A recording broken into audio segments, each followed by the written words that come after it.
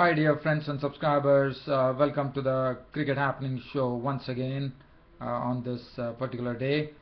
Well, what I'm going to do, we are going to see what are the news headlines that are going on as far as world cricket is concerned.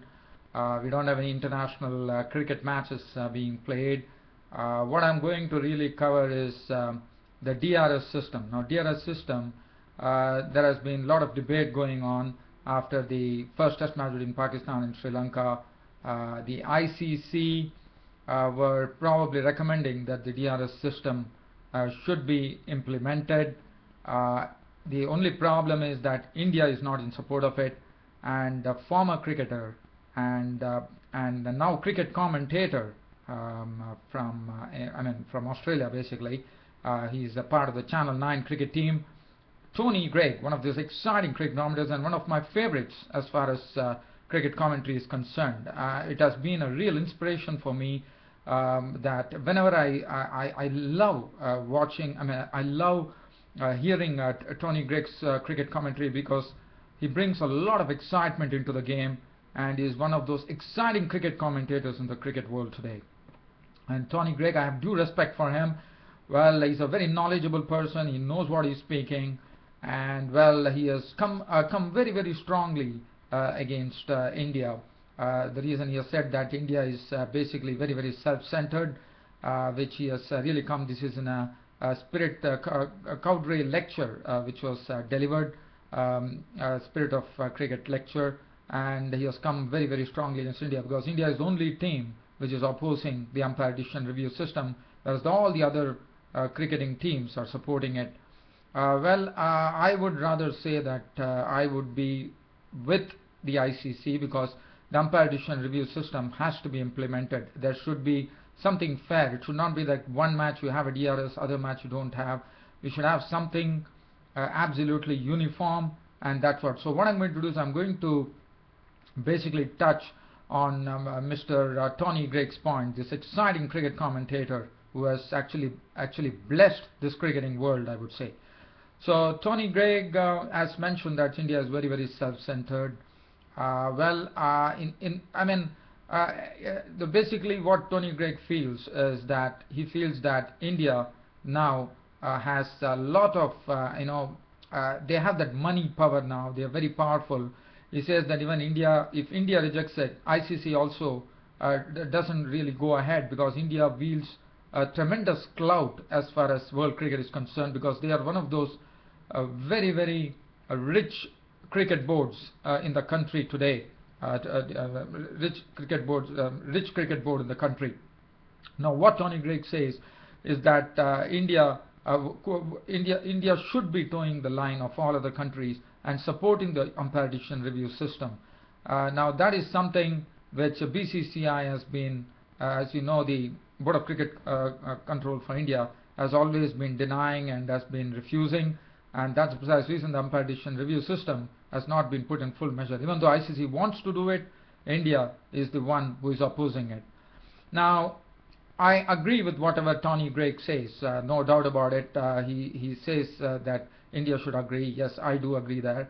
But let me just take you all to those old days. There was a time, now he says that India is wielding tremendous power and influence. No doubt about it. I do agree with Tony Greigs. As I said, I have a great respect for Tony Greigs.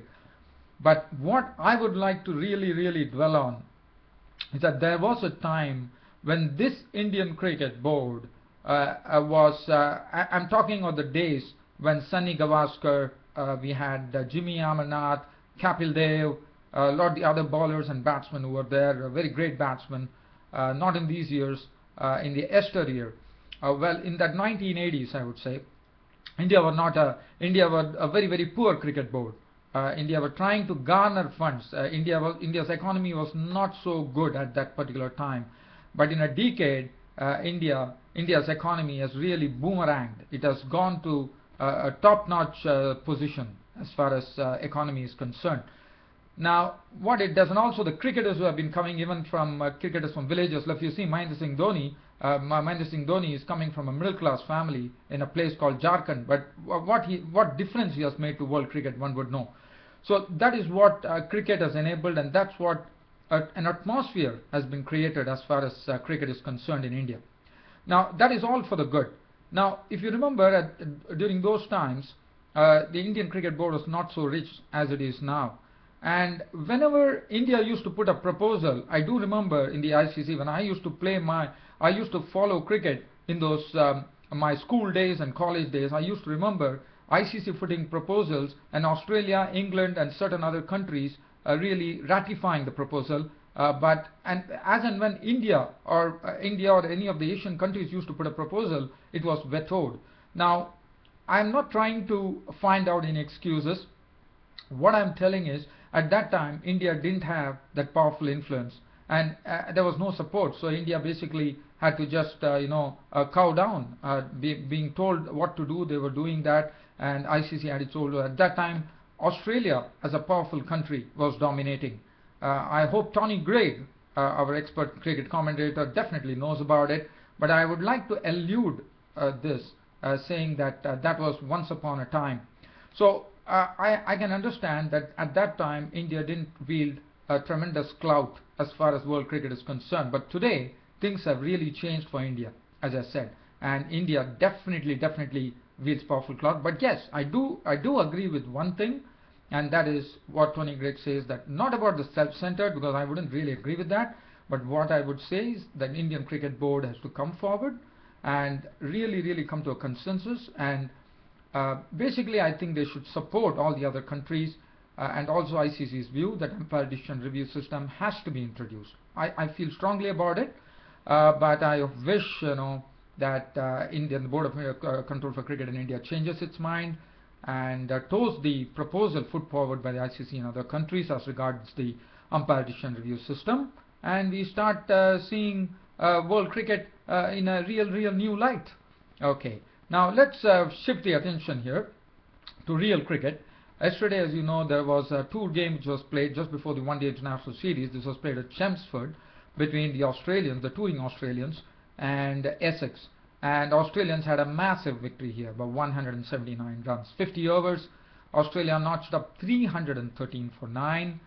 They were driven by Shane Watson, who made 32 of 27 balls with 6 fours and 1 6. David Warner contributed 26 of 24 balls with 3 fours and 1 6. Rob Bailey was the one who had to miss out. He was out for 12 of 18 balls with 2 fours. Michael Clark, the captain, retired hurt on 76 of 73 balls with 9 fours. David Hussey contributed a good 67 of 66 balls with 6 fours. Stephen Smith made 30 of 31 balls with 1 4. Matthew Wade waded into the attack, making 47 of 43 balls with 4 fours and 1 6. And Brett Lee hit one final last 1 6 of the final ball, 14 of 13 balls, 1 4 and 1 6, and 313 for 9 for Australia on the board. They really went after the Essex bowling, which was not really, didn't have much of teeth, I would say. Graham Napier went to the cleaners, 2 for 71 for him. Mills, none for 51. Topley, who was the most successful here, was no maiden 4 for 46. He looked impressive. Ranton Doshap, 9 overs for 46. Tim Phillips, the left-arm spinner, 9 overs, went for 49 runs and 2 wickets, and Smith bowled 7 overs for 48. For Essex, the target of 314 proved to be quite huge, and they succumbed to the pressure, being 134 all out. The credit goes to the bowlers. Brett Lee, 6.4 overs, 1 maiden, 16 runs and 1 wicket. Clint McGay, 5 overs, 1 maiden, 27 runs and 1 wicket. Patrick Cummins was the most successful, 7 overs, 26 runs and 3 wickets for him. And Shane Watson, 6 overs, 1 maiden, 1 for 26. And Doherty, 8 overs, 1 maiden, 2 for 38. So the batting and the bowling has come to the fore for Australia. And this is just on the eve of the one-day international series, which is going to kick off between Australia and England. So Australia will be going in with lots of confidence into the one-day international series. As far as Essex were concerned, Alistair Cook made 5 of 15 balls, so that was a failure. Pettini contributed only 1. Wesley made 4. Ravi Bopara was the highest scorer with 39 of 54 balls with 6 fours. 41 comings from Foster of 36 balls with 6 fours. Ranton Doshap was run out for 15. And, well, there's nothing. Graham Napier couldn't contribute much. He was out for 8. And Tim Phillips was run out for 10. And Topley made 2 and Mills not out on 2. It was all over. And, in fact, Australia having a crushing victory over the Essex team at Chelmsford.